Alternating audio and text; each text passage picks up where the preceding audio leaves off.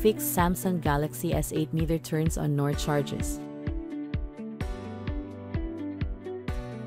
Usual signs. Phone turns off by itself. Won't turn on when the power key is pressed or held. Won't respond even if it's connected to its charger. In some cases, the phone is overheating.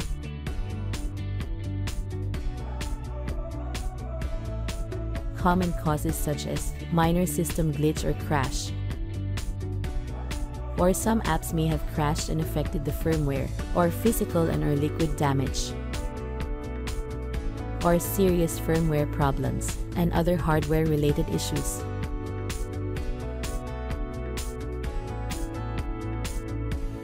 The solution: do the forced restart procedure. Press and hold the volume down button and the power key simultaneously for 10 seconds. Alternative solution: if the first method did not work, try this. Press and hold the volume down button and don't let go of it. Press and hold the power key while holding down the volume key down. Keep both keys held down for 10 seconds.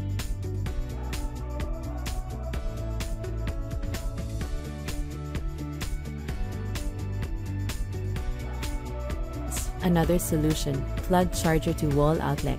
Connect phone to charger using the original data or power cable. Leave the phone connected to its charger for 10 minutes, and then try doing the force reboot procedure once again. If all else fails, follow the link in the description as we've prepared a troubleshooting guide for you to follow.